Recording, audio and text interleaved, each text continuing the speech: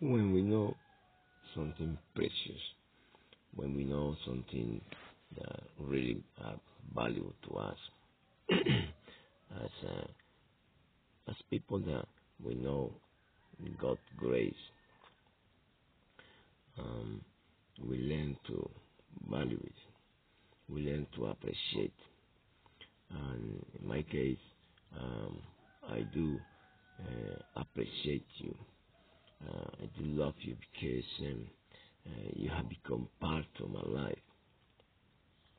And my message to you today is the, definitely always uh, keeping yourself in my prayers, and I'm not stopping to pray for you as you have become extremely precious to me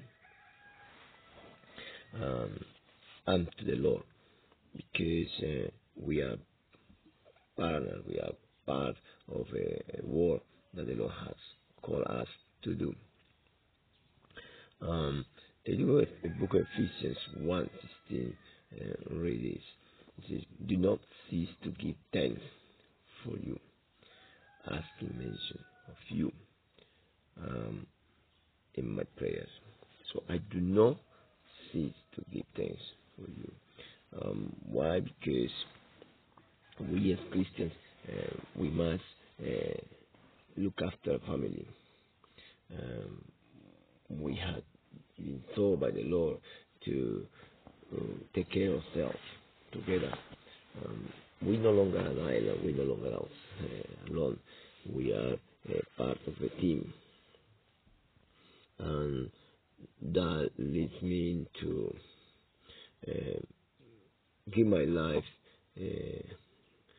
and to remember you, and to think of you, and to understand that me without you, I can't do much. You are Christ, and without Jesus Christ, we can't do much.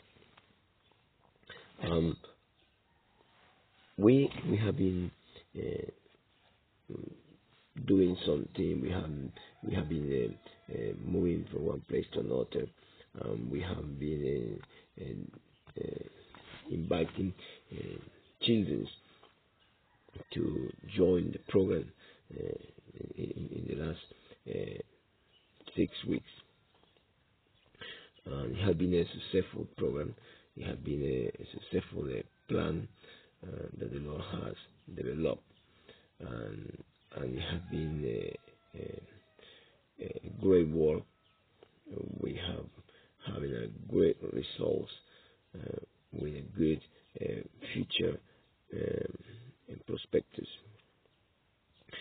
with the plans that the Lord has organized for years.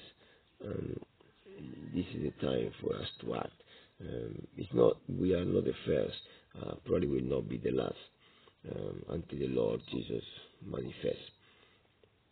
And if you don't know what I'm talking about when I say the Lord Jesus, well, it's the Lord that died on the cross for us to give us salvation. You also can be part of it and understand what the Lord Jesus means by praying, by accepting Jesus within your life, in your heart. It's simple. You can just tell the Lord Jesus, I accept you as my Lord and Savior. Accepting you as my King of my life, my Savior, my soul. Asking you for forgive me, Lord, and clean me, Lord, and teach me, Lord, what do I have to do to serve you, to be part of this great commission. All we need to do is just put in our heart the desire to help you. You can do that as well. You can do that if you are not part of this great work that I am talking about. If you are part of this world that I'm talking about, then you understand what I am saying to you when I say to you, thanks. Thanks for being part of this work. Thanks for being part of this program. Thanks for being part of this call that the Lord has given to us. And I do pray for you in my prayers, asking the Lord to keep you, to multiply even more, and to also teach you how you can do it better rather than to stop. Because if you done it once, it's because you have a heart for it, and this is what the Lord wants in us, for us to have a heart on it, so He can bless us more. And His bless is, you have to think that His bless is not a temporary bless or one time bless, but His bless is a bless that multiplies and stays continuously flourishing in us, in our lives. Then if you don't know what I'm talking about, it's time for you to just bring up into your life and start a new relationship, start a fresh beginning, start with a fresh program in life with Jesus Christ. And for all of you that are part of this giving time, and all of you that are part of this Great Commission, I can tell you that we are having a great time these days. And the last weeks of the program that I have been developing here in this part of the world, in Namibia, we have great results. And now I have to say to you that we are having a good plan, and we have met wonderful people that are ready to continue now when I am moving on. So I can tell you is that encourage yourself, keep going, do not stop, because the more you do it, the more you get it from the Lord. The Lord is precious. God is really on the plan to work with us, but then we have to keep continually encouraging ourselves to stay floating on this time of giving. There's no much more precious time of giving and to support our brothers than these times when everything is looking and showing that we are approaching the end of the days.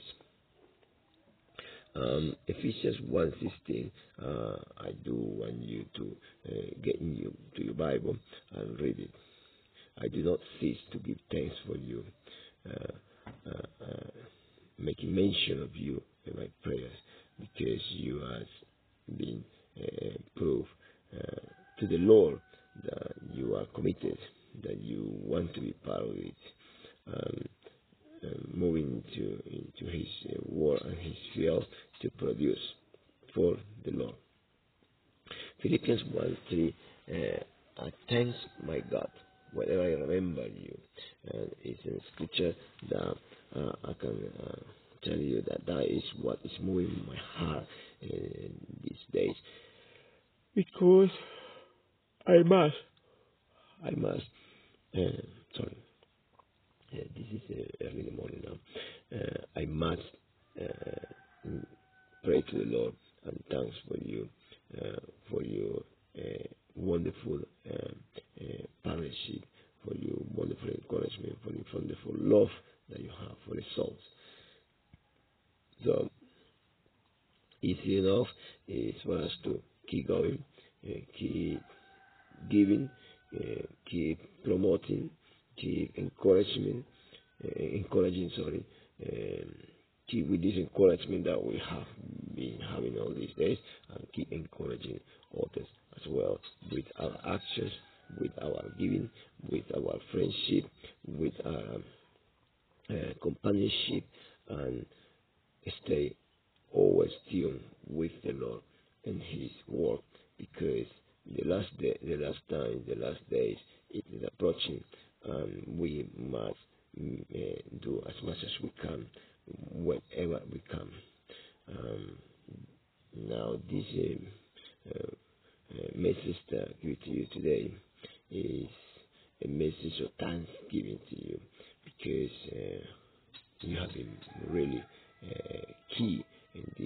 mission in this time that we are doing here in Arabia, creating links, creating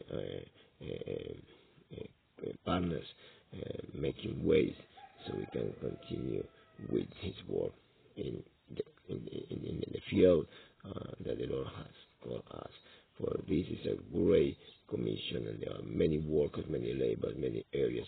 But in the area the Lord has called us, we are trying to produce and to give some results to the Lord. And this is possible also because of your partnership.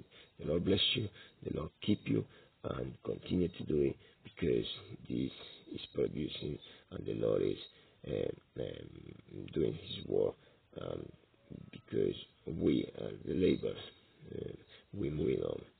And the Lord bless you, the Lord keep you. Having read Ephesians 1:16 and Philippians 1:3, and this is what we're doing, and I'm inviting you to also do that for all our brothers and sisters.